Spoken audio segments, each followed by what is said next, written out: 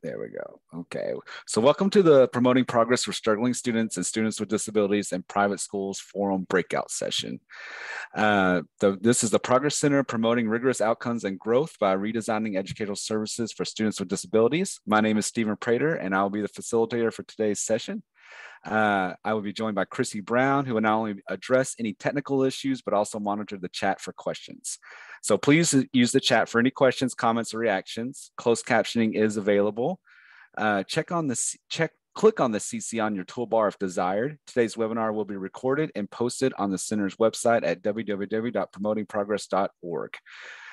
Please remember to continue to add your responses to the Mentimeter question. The Mentimeter login has been shared in the chat by Chrissy, hopefully.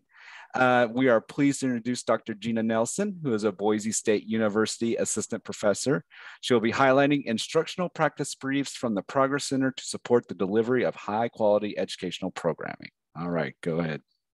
Right, hi everyone. Thank you for that introduction. I'm Gina, and I'm at Boise State, and I teach a lot of courses in methodology and pedagogy for special education. And I was involved in creating these resources that I'm going to share, and I'm going to share my screen here in a minute. I had put together some other content, but since we're a little short on time, I'm just going to focus on what the materials are and then open it up for questions from people. All right, so I'm going to share my screen. And all right, so and I'll start here in the presentation. Is everyone able to see my screen and not my notes? Okay, hopefully everyone can see the full PowerPoint screen. All right, so the resources that we developed for the Progress Center were based on evidence-based practices. So IDEA and the Every Student Succeeds Act emphasizes using practices with an evidence base with students with disabilities. And evidence-based practices are typically really narrow in focus compared to other high leverage practices or instructional strategies that teachers may use with students with disabilities. And evidence-based practices are vetted with very rigorous criteria and shown to be effective across multiple studies with different samples. Right, so based on our review of evidence-based practices, we came up with 6 evidence-based practices that are easily and can be efficiently implemented in classrooms with students with disabilities across any type of special education or general education setting, and regardless of grade level or specific disability. So although there are 6 evidence-based practices that we use to create 6 different resources, I'm just going to highlight 3 of them today. And those include planning for instruction, delivering instruction, and reviewing and intensifying instruction. So on the Progress website, you will be able to access these resources.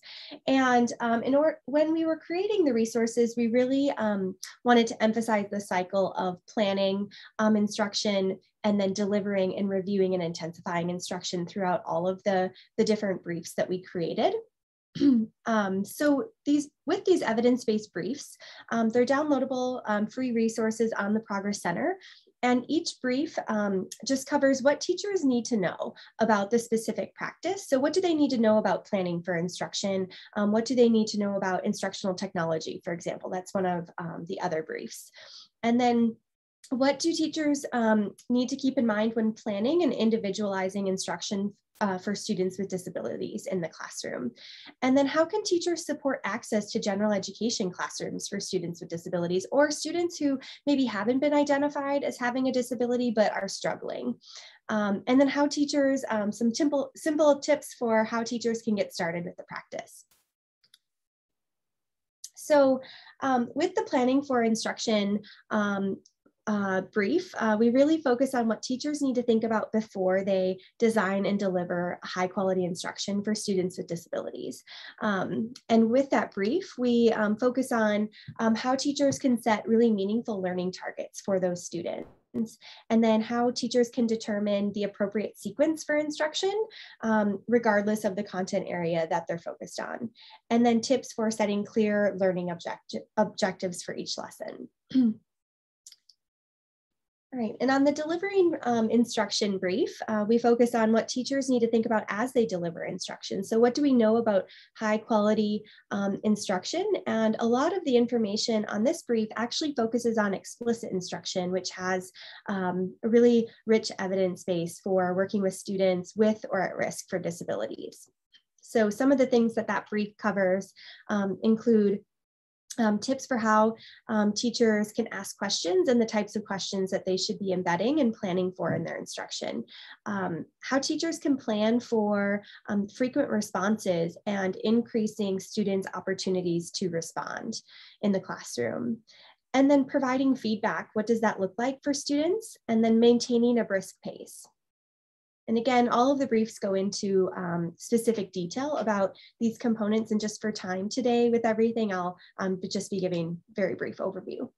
And then the third brief actually looks at the reviewing and intensifying instruction aspect of instruction for students with disabilities. So how can teachers use the data that they collect to determine instructional adaptations that may need to be made for students who are not meeting learning targets? And so this brief focuses on how teachers can use data, whether that's formative data that a teacher might be collecting on a daily basis throughout a lesson, or more summative data, as well as progress monitoring data. So how can teachers enhance or increase intervention dosage? And it may not even be intervention, it might be instructional dosage. And with dosage that comes with group size. So how can teachers decrease group size to increase the amount of opportunities to respond that a student might have? And so this brief also speaks to enhancing opportunities to respond in the classroom. And then alignment of content across or within content areas, and then transfer of skills. All right.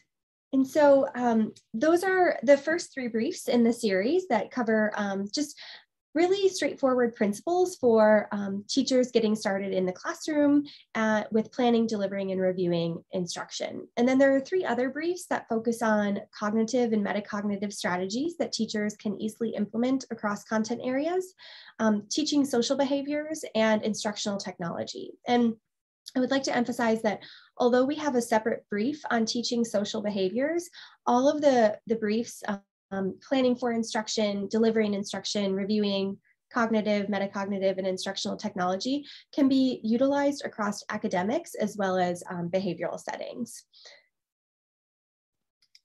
And so we have those other briefs available for teachers in schools.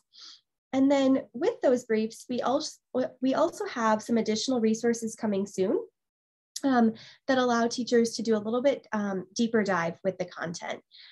So coming soon, there will be some self-paced modules focused on each practice. The modules are engaging, and they allow teachers to learn and then practice and apply the content with follow-up tips for implementing it with colleagues in their school.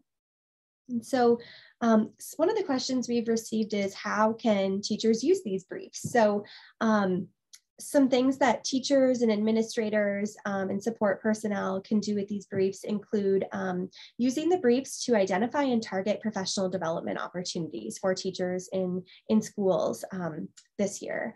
And then promoting the briefs in professional learning communities, grade level teams, or with new teachers as a way to structure and organize the conversations that teachers are having with one another. And also using the briefs as a starting point to help teachers, whether that's a new teacher to the classroom or a veteran teacher, set professional goals for the school year. I think just like with our students, setting goals is a way for us to monitor our own progress. And when teachers can set those professional goals for themselves for a school year, and then use the information in the briefs to work with colleagues and identify those points that they really want to focus on, it allows them to monitor their own progress and engage in self-evaluation of their work. So I know that was a very, very brief and high level overview, but I'm going to open it up for questions now about the briefs or other questions about how schools can start to use this content. And it looks like there's some links. Thanks, Chrissy. to the, or is that linked to the briefs? Oh, that's a different link. Okay. So I'm wondering if we can actually put a link to the briefs in the chat. Would that be possible?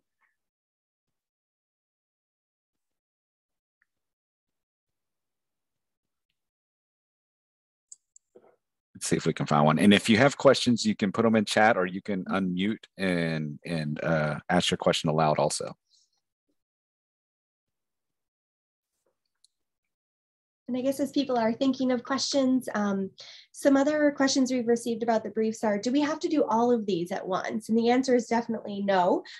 This is a lot to take on, and what we would expect is that teachers kind of start small and start with those first 3 briefs and determine how they can use those high quality evidence-based practices in their instruction on a daily basis, and then look for opportunities to bring in the other content when it's appropriate. And all of the briefs are meant to serve teachers across different grade levels, preschool through 12th grade, across settings, including general education and special education settings, and regardless of disability category that may or may not be present in a classroom. So there are really 6 evidence-based practices that have a lot of evidence, regardless of the students that you may be working with. I think that's what makes